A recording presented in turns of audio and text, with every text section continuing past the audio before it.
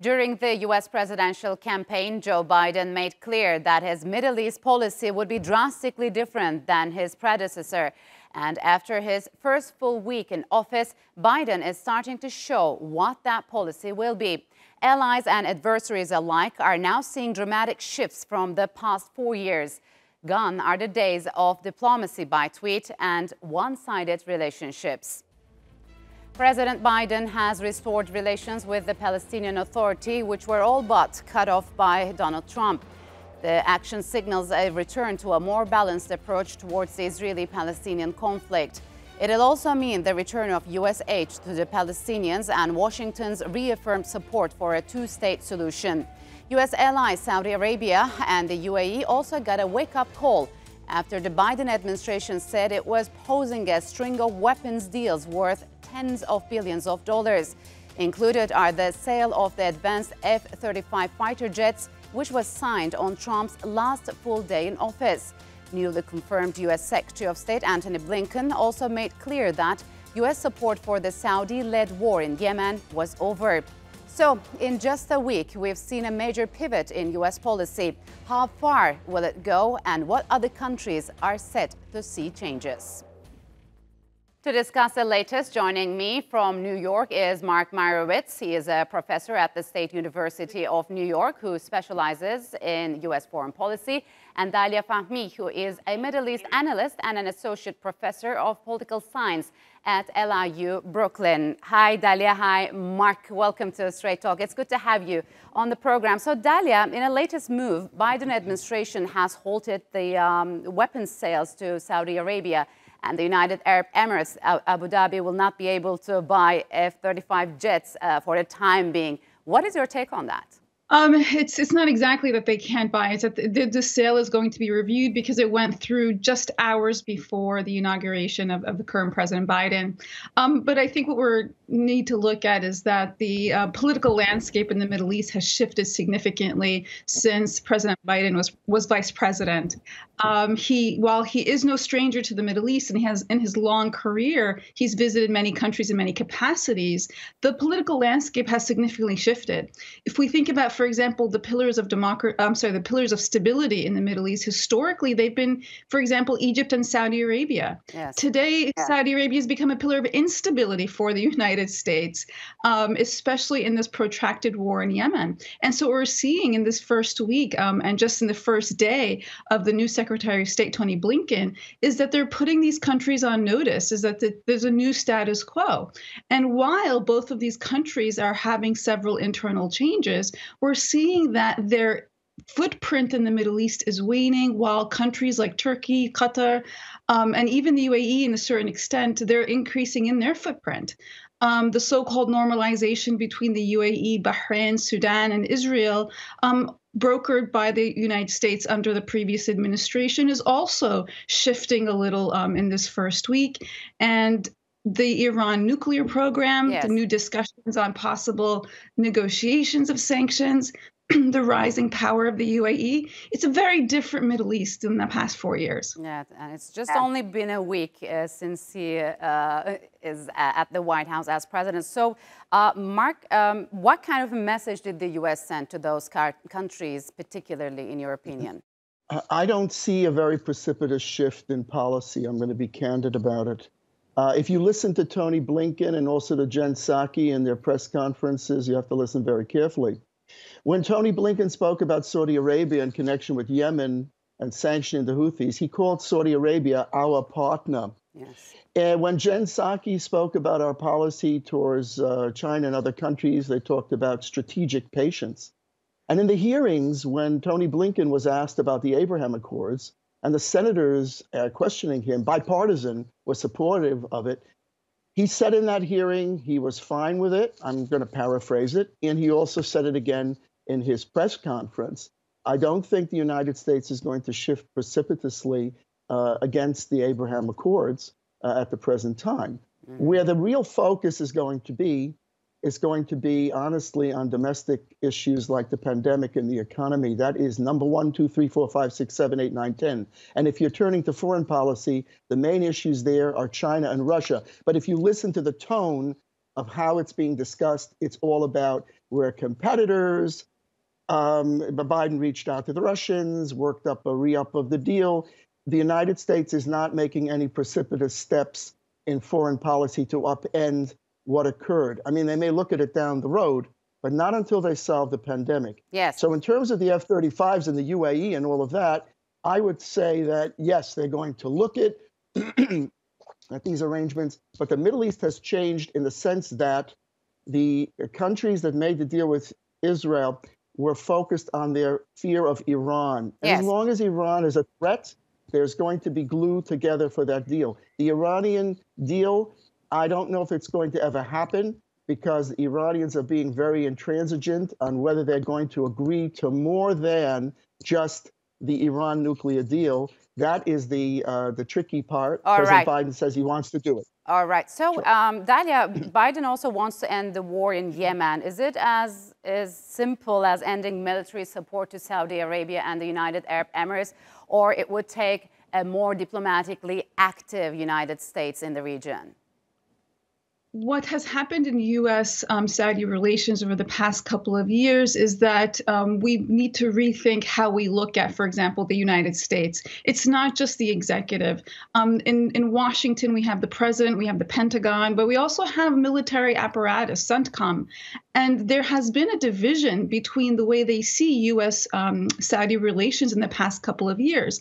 And one indicator of that is how upset many generals of the U.S. military are in the way with which the United States has allowed itself to get into a protracted conflict in Yemen that is not in U.S. strategic interest. And so what I believe we're going to see very quickly is that a return to what is U.S. military interest in the region? How is U.S. military footprint going to be redefined? And how can U.S.-Saudi relations return to U.S. strategic interest rather than allowing the current leader of, or so-called current leader of Saudi Arabia, Yes. MBS, to push the United States in directions it strategically does not want to go into. And so what I think you will continue to see is a reduction of the U.S. footprint in Yemen. And we're starting to see that conversation begin with the new Secretary of State in terms of the designations of the Houthis.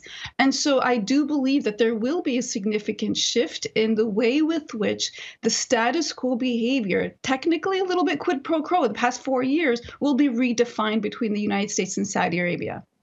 So, Mark, what happens when the U.S. administration declassifies the intelligence report into the murder of Saudi journalist Jamal Khashoggi?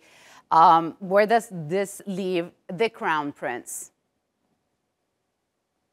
Look, let's be realistic now. Let's be candid.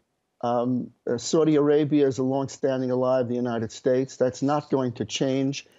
And in terms of the military aspect of this, we have civilian control of the military, and the president controls the military. He's the commander in chief, and the defense secretary is a general. That's true. But so what the military commanders think or don't think, I don't believe is pivotal. I think what is pivotal here is the relationship with Saudi Arabia. And if you look at the Congress, I am not expecting going forward, again, any great upheavals in these relationships. As far as the murder of Khashoggi, that is like many other disclosures that we've had that kind of rocked the boat. But at the end of the day, if you go back in history, you have the AWACS, the Saudi Arabia. Saudi Arabia is a longstanding ally. And as far as the Houthis and Yemen, that conflict needs to end. But again, is it the United States that's going to get in there and get involved there? I think not. Because right now, as I said, the immediate primacy of the foreign policy begins at home. I'm quoting Professor Richard Haas's book. That's what we have to fix now. So the United States is not going to have military footprints and military involvements in other parts in the world. Maybe that's what might come down the road. But right now, everything is about stability and patience. I heard Jen Psaki say that word patience so many times that I got convinced that the Biden administration, even if you listen to Tony Blinken's, the tone of Tony Blinken's comments, those comments are very clearly not involved in intervention. And the military, again, is under the control of the civilian authorities and not on their own making decisions as to what they want to do, I don't think. Yeah, so just like Saudi Arabia, Dalia, Egypt is a longtime ally of the United States. Would it be a new course or business as usual? Since President Biden was candidate Biden, and throughout his history in the Senate, he has been talking about the redefinition of how we look at strategic interests using the language of democracy and human rights. And we've seen this reinforced in the past week, and even on Saudi Arabia, not just on Egypt, where the new Secretary of State says that there will be he said, a review of the entirety of the relationship. And while we might not see dramatic shifts, this language matters a lot because in the Middle East, you have several audiences. You have the political leadership of these countries, but you also have the people. And there are many interests that need to be kind of navigated in this regard. And while the pandemic will be and continue to be the primary focus here in the United States, countries like Lebanon, Iraq, Jordan, and Egypt will continue to expect support as they have to get back on their feet during the pandemic. And so these questions about domestic politics versus international relations and foreign policy, we can't see them as separate circles. They're very concentric in many ways. And the pandemic's effect on the Middle East will affect the stability of a country like Egypt, which is teetering, especially in the 10th anniversary of the Arab Spring, on a country where 70% of the population is on the brink of poverty. Add to that the pandemic, it's not a country that's going to be able to sustain the status quo stability in the region vis-a-vis Libya on one end and Sudan and the Nile damming on the other. Separate from the fact that the UAE's footprint is increasing and Russia's footprint is increasing right on its doorstep in Libya. And so the region cannot be ignored because of domestic politics. The region is extremely could be seen as on the brink of a redefinition of the status quo. Saudi Arabia and Egypt are no longer the pillars of stability. Yes, they are U.S. strategic partners. We need them for things like Camp David, flyover rights, Sinai, Suez Canal, as well as security and safety of the state of Israel. So who will be the strategic partner? I think the strategic partners are going to be redefined in the Gulf. It's not primarily Saudi Arabia. It's increasingly the UAE. And with the lifting of the GCC's sanctions on Qatar, increasingly Qatar, Turkey will play an increasing role in the region as it has been for the past 5 to 6 years. But the relationships will be redefined because in the past 4 years, Russia has been able to increase its footprint. And so U.S.-Turkey relations will be redefined in that regard. Especially in the sales of arms from Russia to Turkey, but also in terms of Turkey's increasing footprint in Syria and in Libya.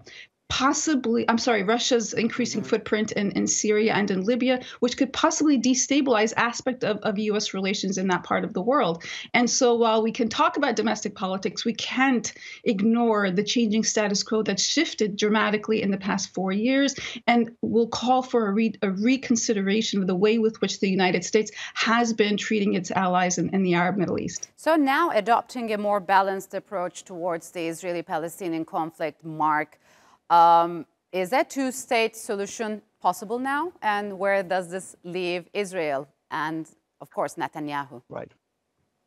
Look, again, to be realistic, I don't believe that if you're making a list of the primary issues, the Middle East is not high on that list.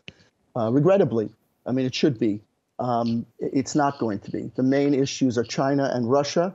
And even there, the United States is not being very aggressive. Iran, obviously, the nuclear deal, that's kind of the pivot of the United States policy right now.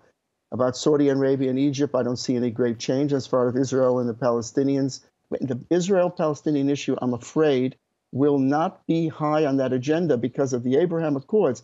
Listening to Tony Blinken on that, and if you listen to the hearings, the discussion of this issue was relegated to just a few minutes and a commitment to a two-state solution, but not really a pivotal discussion in terms of America's foreign policy. Now, about Turkey, obviously, Turkish-U.S. relations is very, very important. We need to have good relations with Turkey, and we need to get over this Russian intervention in the region and try to see what we can do to limit Russia's intervention. We can see the nefarious actions of Russia, and we just have to be very careful, and Turkey should be very careful about its continued alliance with Russia. All right. Its trajectory is with the United States, not with Russia. Russia is not a faithful partner, I don't think. And I think anyway. Okay, unfortunately, we'll have to leave it here. Thank you very much for joining us on Straight Talk, and please stay safe there.